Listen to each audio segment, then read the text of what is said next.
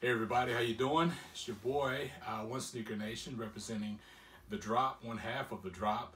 Shouts to partner sneaker ambassadors. I'm here with a great guy right here, Mr. Josh McGinn, aka SB Addicts. So we're here to talk kicks.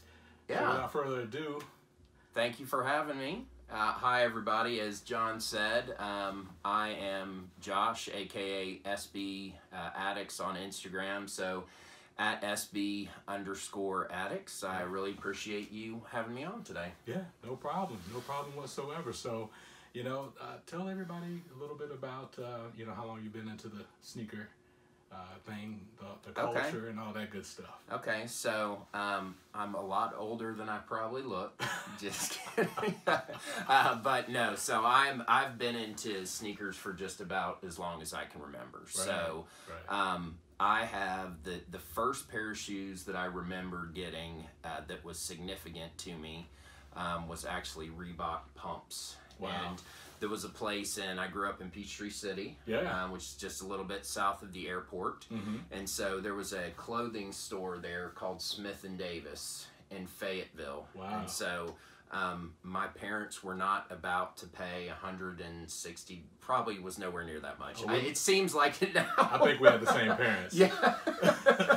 So it was probably $90 or something like that. But anyway, at the time, that seemed like, $2,000 to them or something like that. Sure. My dad was actually closing attorney in town, and I forgot I did some kind of chores or something that he agreed to go up to Smith & Davis with me, and since he was an attorney in town, he actually traded work for the shoes. Get out. So, People don't yeah. do that anymore. They don't. The barter system doesn't, It doesn't works. happen a whole lot. But Yeah. he, that was a really big deal to me Sure. from there. And so, I had, there was a little bit of a lull in my collection because Okay. I had children at a very young age. But probably, I would say, 8 to 10 years ago is when things really kicked off for me again. And the name SB Addicts, obviously SB's is my first love. That's what really reinvigorated my love for shoes more than anything. Nice. So growing up, I guess, what was that pair that you had to have then, I guess? Oh God. So growing up, the pair that I had to have that I never talked my dad into were Jordan 1s. Jordan 1s were always just that, and it really didn't matter the colorway. Obviously, Sure. the OG red and black was a pair that I always wanted to have, but yeah, I got my pumps. I got my pumps. Now, so the great thing, though, from becoming an adult, as you know, is Yeah. you get to have your own money and There you you get go. to buy your own shoes. Spend it how you feel. Absolutely. As Great. long as the wife's on board, then that's the There you go. She's the other boss. That's right. Yeah, That's few right. of us know about that, so and that's fine. So you and I, we met through a sneaker group, right? I believe we did. And we're in probably 6 or 7 or 8 or 9 or 10 or 20 Yes. ourselves. So The Bigfoot groups. absolutely, size Yeah. 13. That's what we are. Any value in those groups for you? Absolutely. So I think that I've made some of my best friendships that are sneaker related and outside of sneakers because of those groups. Obviously, as you said, I met you through one of those That we did. groups, That we did. which has been amazing. But I think, you hear people talk about creating circles and, creating these friendships. And so, just one of the shoes that you and I were talking about before this, the new Dornbecker SB that came out, I received a retail assist on those as a result of a relationship that I developed through one of those groups. Right. So I will tell you, I feel very blessed to be in a couple groups that exclusive sounds snooty, but it's a little bit more difficult to get into just based on reputation. I think it's a great word Yeah. to use. Sure. So certain things need to be exclusive because you just don't Amen. need everyone in there. Amen. Some people take advantage of and don't necessarily like to help out others. They just Dementors. That's what I call them. Is that from the Harry Potter movies? I think it may be. Suck all the life out of you and don't really add any value back. So. Yeah, I think it may be. I think it may be. And, you know, that's a great point, and that's actually one of the places where I was going to go with this, is that, you know, I've found a lot of fantastic value out of the groups and met a lot of fantastic people. Right. I will tell you personally that since the, I guess you would say, the arrival of places like StockX and GOAT on the scene, people are now able to sell anonymously where they were not able to do that before. Sure. And so I think sometimes some of those assists might be going to someone else now, but you know, in the same respect, I think it's also shown me and other people, other people's true colors, right? Because you still see those people that you've met and developed great friendships with, that you know that you can still count on, and that they can count on you. Very nice, very nice. So you've been doing this for decades, obviously. I guess some people would consider you an OG, right? Yes. All right, so old for sure, or original. we're not going to go that far. Okay. But I guess what I want to say is like, what do you say to the new enthusiast for sneakers? What do you say to them? Okay, you know, I think the main thing that I would say to the new sneaker enthusiast and people that are new to the game is, unfortunately, and you know, you've really seen this. We talked about SBs just a minute ago. Right. You've really seen this over the past couple weeks with the re-release of the lobsters, the purple and green lobsters. Oh, yeah. So back in the day, one of the things that was great about SBs is you wouldn't necessarily know they were coming out until a new catalog came out, or your local shop called you and told you that something was coming out. Right. People camped to get those releases. People connected with other people to get those releases. And resale absolutely existed. So I don't want to say that that's a new thing.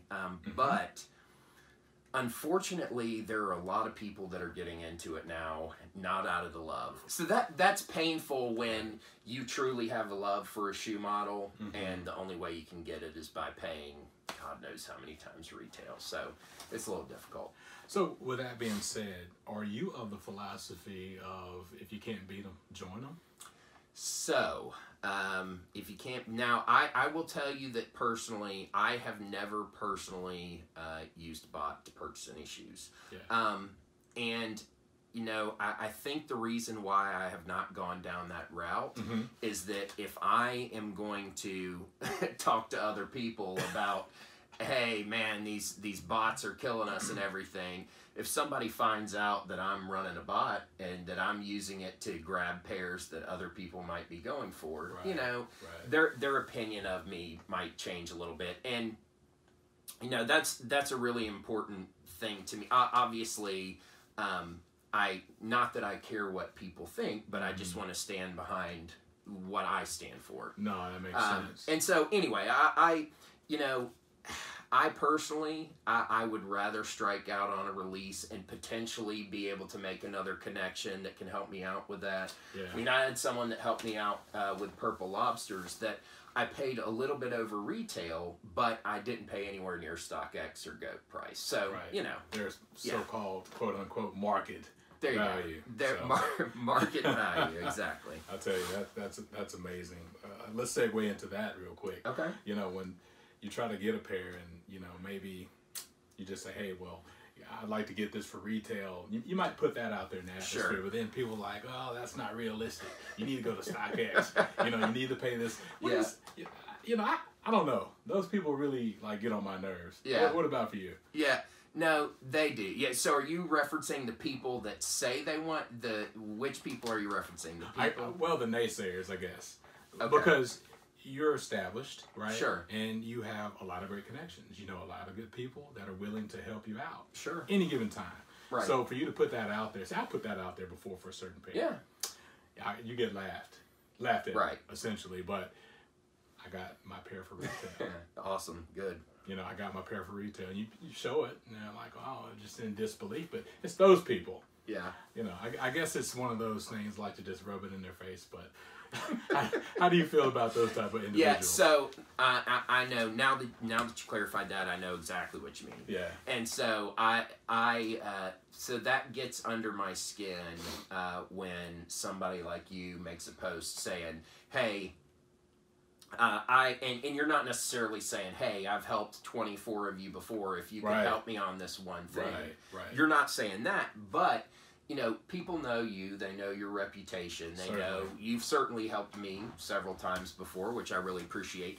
No. And so, you know, it should be a reciprocal relationship. Should be. With that said, you know, I know that you're not the type of person, and I learned a long time ago that if I'm going to help somebody else, I'm not doing it to get something in return. There you go. Because with a lot of people in this scene, you're going to be sorely disappointed if that happens. But to go back to your question, you know, I kind of just shrugged those people off because, as you said, you got the pair you were looking for. Certainly. If you hadn't made the post, you wouldn't have most likely wouldn't have gotten them. So anyway, I just I have found, just from my experience on Instagram, Facebook groups, typically it's resellers that laugh at you, which again, there's resellers have a certain place in the marketplace. Yeah, they do. But it's going to be them. It's going to be younger kids. I mean, I'm telling you, some of the messages that I get on Instagram from younger kids, I got one the other day that blew my mind. But anyway, that's a total different aside. So anyway, it's just I say, you know, if you're someone that has established your reputation in the scene, you've developed those connections, then put it out there. You have nothing to lose by doing that, and don't worry about what other people say. Boom, you guys heard that first, so take that and make the most of it. So you have a very diverse collection. Thank you. From runners to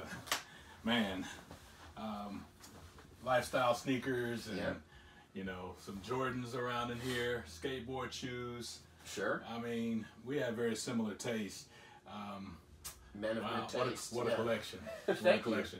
What are some of your favorites out here? So, let's see. If I were to pick a few favorites. So, here's one right in between us here, the AM90 duck camos. Just going to pull these out of the oven? We can pull them out of the oven if you want to. So, wow.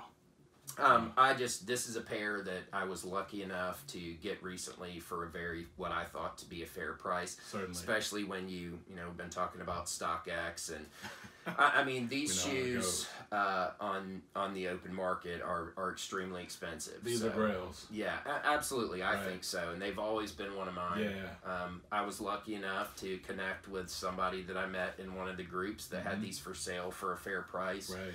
And he had two pairs, and I got one of them. So just the duck camo is something that I've always been a big fan of. Now that was a pack when these kind of came out. The other one was a snake version. It wasn't on the Air Max 1, I do believe. I believe so. Yeah. So, I believe so. Man, these are just. Yeah, and I mean, as you can see, the swoosh or the check on these is snakeskin. So yeah, it's just a great overall pair, and I think I'm trying to think. So these released in 2013, so 5 years old, and still in fantastic shape. Yeah, absolutely. Some people would say I didn't wear them enough. I guess that's a win. So there you go. Thank you very much.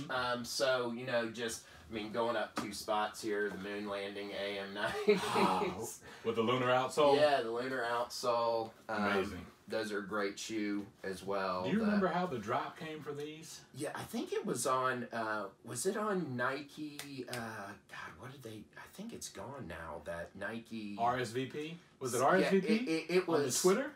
Something like that. Okay. I know that I tried for them and... that was a joke. Yeah, it was. So I actually, this is a pair that I got for a very fair price too. I think I paid $300 for these or something like that. So now for a size 13, it's no less than 1,000. Yeah, I'd say so. So anyway, and I mean that especially for the materials, for this to have no creasing, that's what's incredible about these shoes is that. you would think with this material they would just crease like that. So most of the upper, that's like a 3M? Yeah, the entire, if you were to take a flash picture of this right now, I mean, it just shows up as the surface of the moon lit up, basically. So Amazing. it's great. So okay, so let's see. A couple others. So I'm also a big fan of AM1s. These Huff Quakes here, these are definitely a favorite of mine as well. Just this green, gray, and black combo. Wow. And I think, God, these are definitely on. Thank you. These are 2007. Right. So these are 11 years old. The air bubble is a little bit cloudy. A little cloudy. As you can see there.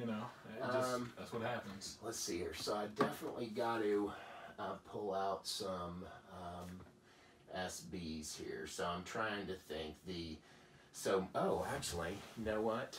So I've got, can I pull this out really quick here? Most definitely. Yeah, absolutely. Yeah, okay, yeah. so let me just, I've got a couple things here. This is your world. You make it spin. All right. So there's a couple things here that I will pull out really quickly for us. So one of these and one of these here. These are, I'll show you the lace back attached. All right, on these. Do I need the fire extinguisher? You may. Is that? You this may. is what we're doing. So the Red Lobsters. Yes. So the Red Lobsters, which, as you know, the green's released today. The purple's about a week or two ago. About 2 weeks ago, right? Yeah. So there's been 5 colorways now, I believe: yellow, blue, red, green, and purple. Right. And these are DS. Those are DS, lace bag attached, which there's a story behind that. I wear my shoes, and I absolutely will wear these. So I traded someone a pair of cream Yeezy V2s for these. And this has, not a bad trade. So out of the shot here is, it's actually the special box pair. So it comes with a lot of extras from Concepts. Love the trinkets. Absolutely. Love them. And that's something that unfortunately a lot of people have gone away from. But I agree. So these are skunks. This is definitely a very love or hate shoe. A lot of people think, I love it too. I don't, just the materials, if the materials on that are just crazy to me. Just the nappy suede, and it's just an absolutely incredible shoe. But I would say that's probably, in my collection, that's probably my all-time favorite SB. This is a right now iconic pair. It is an iconic pair in the SB realm of things. So it is an iconic pair. Love it, Thank you. And then I think just one or two more here. As you said, I am a big fan of runners. Now, I would be remiss not to cover these. So this pair actually got me into runners. True favorite of mine. Yeah. I think I like this one better than I like the other pair that came out with the all red pair. All red pair. I agree with you 100%. Yeah. So I actually had the all red pair and sold that pair. But I remember, so little shout out to Premier. Premier Skate in Michigan is, I would say that's my favorite skate shop in America. Right. And one of the reasons is they've had some incredible collaborations. Oh, I agree. Saucony, Nike SB, let's see, God, they've had multiple different ones, and I've had almost all of them at some point in time. But when these dropped, the Life on Mars, I remember seeing these. I was never really into runners, and I remember seeing these and somebody saying, until you've kind of experienced the materials and the construction and everything of a quality runner, you won't understand. I said, you don't know anything. SBs is all I wear. Sure. Because at one time, I legitimately was one of those people that was like, if it's not SB, it's nothing. And this pair dropped. I struck out hard. And I forget who I got this pair from. It may have been William from one of the groups of Mr. Brown. That's right. Yeah, so I think he's a fantastic guy. So I think it may have been him. But this pair, man, there's just something about the colorway. So in the realm of Saucony, where do you rank this one? Oh, God. It's top 3 for me. I'll put that out there. It is. It may be number 1 for me, truly. So amazing. I've got these are DS burgers as well. That you know. I need the fire extinguisher. But this is interesting. I kind of go back. I do love the shoe. I kind of go a little bit back and forth with it. Lovely. The colors, you know, they're interesting, but it's a fantastic concept. I mean, that's what I love about runners in general. Right. You know, just the concepts that they have. But it really may be number one for me. I think it might be. You know, I think so. But it's levels when it comes to the whole runners realm of things. But it really is. The colorways are what really intrigue me. Yeah. Oh no, absolutely. And I don't. You know, I still, you know, it's gray and red or orange. It's funny, I've got a friend, Steve, that argues with me about that. That's orange and not red. Right. He's probably right. But anyway, there was just something about that shoe that and that's one of the things that I just love about shoes. Certainly. Is that if you're really into shoes, every once in a while you see a shoe or a colorway and there's just something that draws you to it. And that was it with those, and I was like, I have to have those shoes. Definitely. So anyway. Well, you made a comment. You mentioned that you know you wear your pairs. Mm-hmm. You know I do too, but I'm a collector of sort as well. Sure. So there'll be a few of mine that I probably will never ever wear. Right. You like that a little bit? Yes, absolutely. So here's the thing too, is that when you have 100 pairs of shoes, you can claim to wear them, right? But if you're wearing all of them, you're wearing each pair 3 times a year. Pretty much. Like well, it just depends on your situation. Right. Exactly. No, it does. So I do. Every once in a while, there's a pair though. Like I haven't worn these burgers. They're totally DS still. I don't know if I have much else DS, if anything, but. Because one of the things I love about the drop front boxes is I used to have the stacks and stacks of boxes. Gotcha. And so, like I know you have a beautiful display with shelves and everything, which is fantastic as well, because a lot of times it's so much easier when you're looking for a pair, you put on an outfit or whatever, a fit for the day. You come in and you say, okay, this matches, versus saying, okay, there's 50 orange boxes right here. Right. Where's the one? And I had the stickers before, but still, it's a little sticker that big. So, but you know, I think there's absolutely a place for, like you said, it's collecting. Right. I mean, collecting shoes is no different than baseball cards or Supreme stuff or records or whatever. So anyway, I think it makes total sense for people to have. I just personally end up caving and wearing them. I gotcha. Yeah. So you got a pair of the Doernbecher release. I did recently for the SBs. I don't know if you want to break those out. Yeah, sure, absolutely. I'd love to. So, as you were saying, I again, going back to one of the groups, this is a release that the Doernbecher SB Low is a release since I saw it, especially having the Instagram handle SB Addicts. I was really excited about that. Nice. I posted it on my page, got a lot of feedback. The only negative feedback was really from people that hate the Packers. So, and I always hesitate a little bit posting Doernbecher stuff because, as you know, the organization deals with kids, and so it ticks me off a little bit when grown adults put down the design of a potentially very ill child. Yeah, they don't know any better. Yeah, they don't. And they don't. Just research.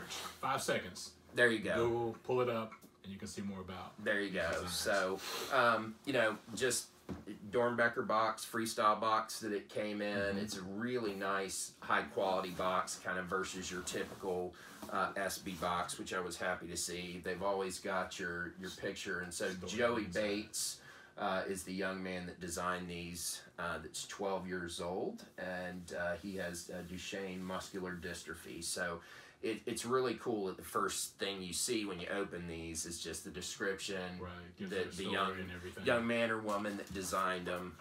Nice. And so without further ado, I'll tell you what, I'll hand you one of these if you'd like. You got it. I'll grab the other one here. Very nice. No, this is just, straight out of the box. it's an incredible shoe. Freshest out of the whole lineup. I agree. Yeah, I really do agree. I like the Camo 270 as well, but I think this one really takes the cake for me. Sure. I do, and you know, I've been an SB fan for a long time. Right. One of the reasons why I kind of forayed into runners and different things is that there was a long period that SB was really stale, and they stopped releasing quality shoes. They stopped releasing good collaborations or collaborations at all. It was just like, and they weren't even recycling old good ideas. They were just pumping out colorways. And you know, they got rid of the fat tongue. They got rid of a lot of things that myself and a lot of people love about SB. So when I saw this, I was really excited. And you know, just the design and construction is incredible to me. Yeah, superior. Yeah, I mean, you've got the quilted interior of the shoe here, which is really fantastic. We, you know, obviously, on the insole. On my shoe, I believe Joey put a chicken, which you probably can't see these, but there's a chicken on a tank, I believe, on mine. And a chicken on a jet on yours, because he said he wanted to be a fighter pilot when he grew up. I mean, even stuff down to the metal aglets. So this one says Joey, this one says Bates on it. Same thing. Yeah, absolutely. There's, I believe, let's see, there's 2 pairs of extra laces. This one came not tied from Nike, but says the same thing, just the green laces. Nice touch. For the Green Bay Packers colors. It does have a padded tongue, which I love. I absolutely love. And on the interior of the tongue here at the bottom, it does say Joey Bates here at the bottom. So nice. I love that. He's got the American flag, and I think the nicest touch is the soles. And so you've obviously got, this one's completely clear, that one's a little bit more translucent, or it has the gradient. The gradient. That's see, I'm glad I've got you around for the good words. And he's a big fan of Green Bay and Clay Matthews, so this one has 52, I believe, once there on the back of the sole, and this one has 52 all over. Cool. So yeah, man, this is a shoe that I'm really excited to break out and wear. It is currently DS, but it will not be for much longer. No, I hear you. Yeah, so I'm really excited to wear them. Well, thanks for sharing. Absolutely. I appreciate it. Absolutely. So we're about to sum up 2018. So what are your top picks, or top grabs, I guess, for this year? My top grabs for 2018. So let's see here. I'm gonna have to look through a little bit here. So 2018 has been a really good year. So obviously I covered them. So the Duck Camo AM90s are definitely one of the top grabs. I was actually able to get a size 13 of the Tiger Camo Atmos AM90. Right. Okay. So these two came out nearly around the same time. They did. Yeah. They did. And so these have some amazing 3M on them too. So those are really, really cool. And I enjoy those a lot. So, you know, I'll count these as kind of one pair, but they re-released the Diamond Dunks. Nicky Diamonds obviously did that. I do not have the yellow pair, as you can see. The Canaries, huh? No Canaries, but I was able to get the white and the black pair. And again, you know, it just shows you the relationships. Both those pairs I was able to get for retail, thanks to friends that helped me out. So how do you feel about the Velcro?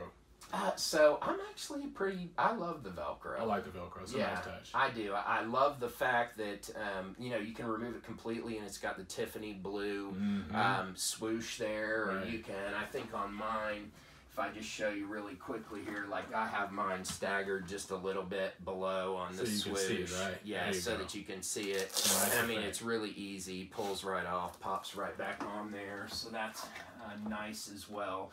I will tell you one of the other cool things that I had done, and it's going to drive me crazy that I can't think of their name right now, but these are the Militia. Yeah, so these are the Militia 3.1s. These are the Militia 3.1s, And I had these I just remembered. So I had these soul swapped by Govern. So it's at GOVRN, at GOVRN. On Instagram, right? And they have done some crazy soul swaps.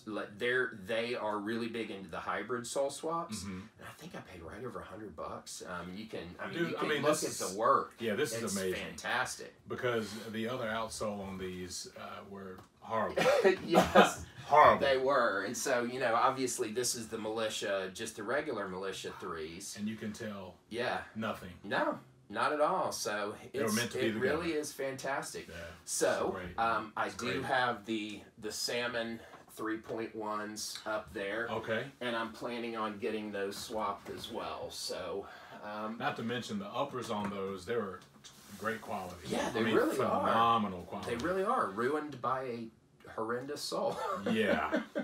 Just terrible. Ruined by a horrendous soul. So let's see here. I think I do obviously a fan of these. I was able to pick up the Masters and the Paras. Lovely colorway. Yes. Horrible materials in my opinion. God, yeah. I own them too. Look, right there, I probably wore these for 2 minutes and you can already see they're gonna crease horribly here.